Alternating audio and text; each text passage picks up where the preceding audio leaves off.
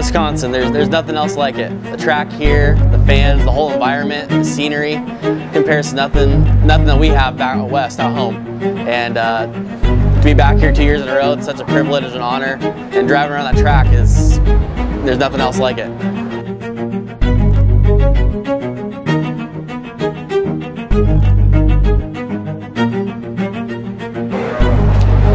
Land rush here, you have a long land rush that's flat and fairly straight, so you're wrapping out the cars. It's hard packed, so you get some speed through it, no sand washes, and you're driving the car as hard as you can without wadding it up.